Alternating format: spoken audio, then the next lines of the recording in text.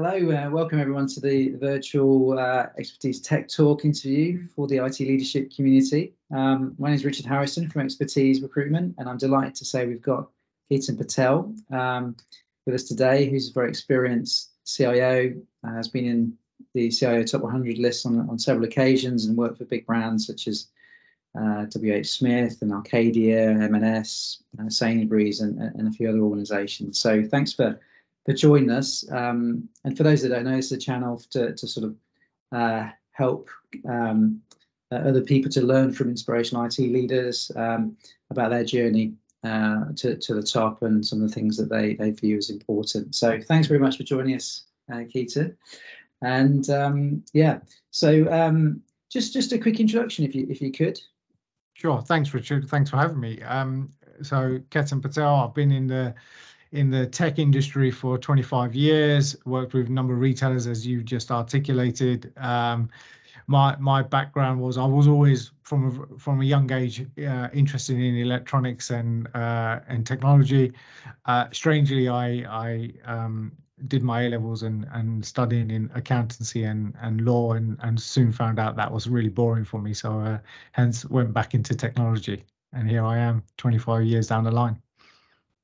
So tell us a little bit about your story, how you got sort of to where you are. What was your journey sort of through the ranks? Sure. I started, I guess, very early days of kind of point of sale. That was where I cut my teeth into, and it just happened by chance, if I'm honest with you, Richard. I was in Arcadia. I was a part-time working in Topshop in Oxford Circus. It was the first early days of point of sales and back-end systems. Showing my age, it was back in the days of DOS. And I got involved with implementing that project. That then gave me the experience around how you implement projects, how technology was enabling the automation of retailing, and that then continued to progress. So I went on from that to be a project manager, from a project manager to a leader in technology and service, and then the career carried on. So my view was always, how do we, with the mantra of where I started, how do I really use technology to better a business outcome? And that's kind of followed me all the way through my career as I've progressed. Fantastic. So interested about the dynamic you face in board meetings these days, and has that changed in recent years? What sort of dynamics do you face as a board level CIO? I think the key changes in board dynamics has been where technology used to be a bit of a service aspect to any business. It's moved now to how do I use technology to increase bottom line and top line profitability, and therefore you're expected to be much more commercial and therefore much more in tune with the business operations and and articulating the story of how technology can help make that business more efficient and therefore more profitable. And I think that is becoming more and more of the key skills that are required as a CIO, as opposed to making sure that the lights are on and the projects are delivering. This is really about how does that person in the corner, who really is second to the CEO across every area of the business, how is that person going to help us drive commerciality and success of the business? And would you say there was a moment, a sort of proudest moment, if you like, where the board sort of looked at you and almost gave you the nod or the pat on the shoulder? There is. I think that's becoming.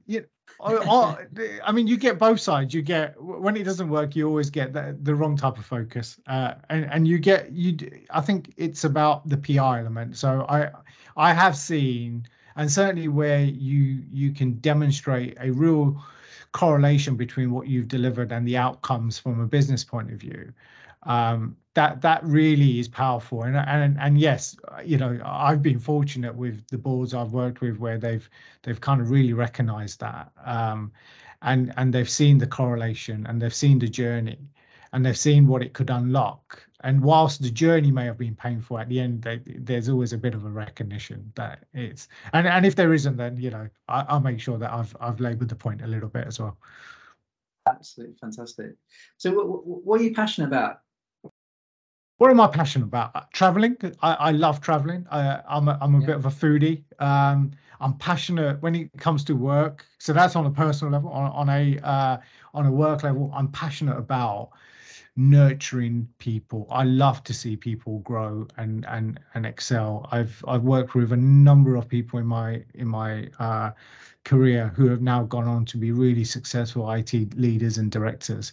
And I think for me that gives me the greatest satisfaction, if I'm honest with you, Richard. The helping others to move in their career and learn from my mistakes and experiences is probably the biggest kind of passion I've got, because I think uplifting it's the biggest gift you can give to your teams, right? It is if you can give them a bit of your experience, and you know, again, it's a bit like you know, having kids. You know, you want to give them your experience, you want them to do better than you, and I'll take the same approach with people I've worked with as well. And of course, the teams that you have around you, you kind of live and die, if you like, by the quality of the team you build. How have you gone about building those teams, and what sort of attributes have you looked for in people? Sure. I think the attributes from a technology point of view have to be, and certainly in this day and age, have to be a lot more business focused. So, you know, come back to the point I made around, you know, being commercial.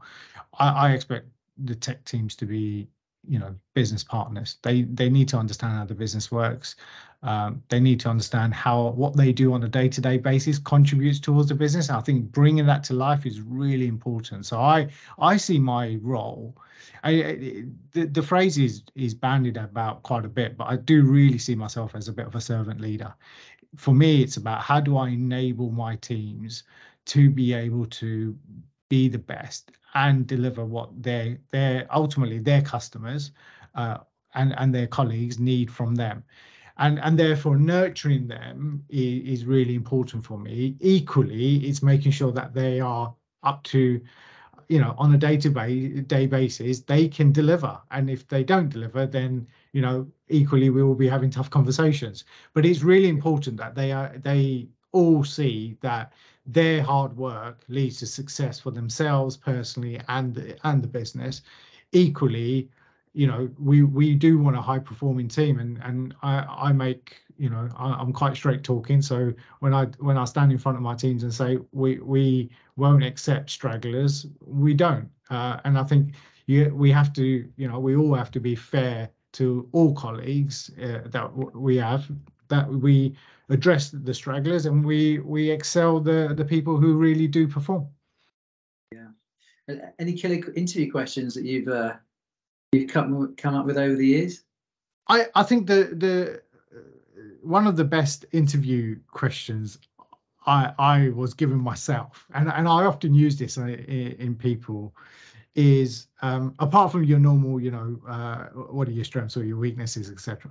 Somebody said to me, if you saw this business as your family, which is what you should do, one of the best questions I've had was, where do you see your role in that family?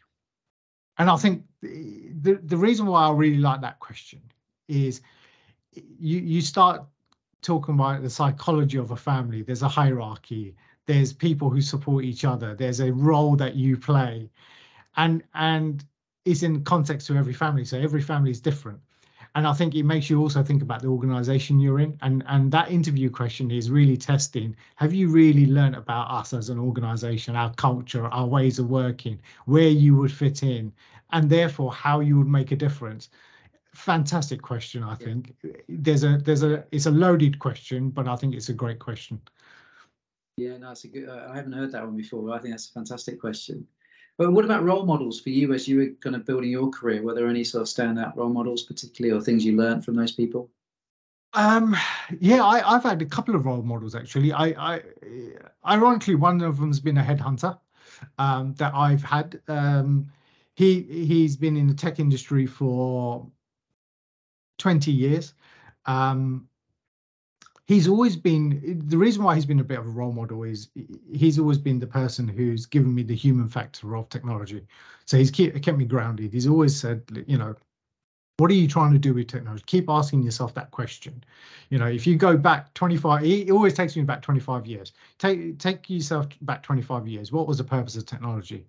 And keep asking that question in every role you do. So he's been always a bit of a role model to me. I've got a couple of people, as I say, who have met different areas of my brain. So he's one. I've got an ex-boss of mine. He taught me everything around technology, and a bit like what I said about disseminating your experience. He gave me all of the warts and all, you know, here's how you handle people, here's how you handle challenges, here's what you need to do in terms of conducting yourself. He pretty much taught me everything. He was a CIO I had many years ago. I won't embarrass him by mentioning him, but he was absolutely my mentor in life, where he gave me the view of look at things just from a third party. That was his mantra. You know, don't look at it from yourself, look at it from, you know, someone sitting 2 seats away from you. How do you conduct yourself? How you portray a message, etc. And it's a really important lesson in life I've had. If you're a sort of a young, ambitious technology professional whose aspiration is to move up to sort of CIO level, that would be, I guess, your probably number one piece of advice by the sound of it. Absolutely. Fantastic. Obviously, in very recent times, we've had this real focus on diversity and inclusion within technology, and you know, partly driven by obviously like a shortage of women in particular within technology. What sort of initiatives have you been looking at, or to sort of try and drive that from your perspective and teams you've formed? Yeah, I mean, I've done a number of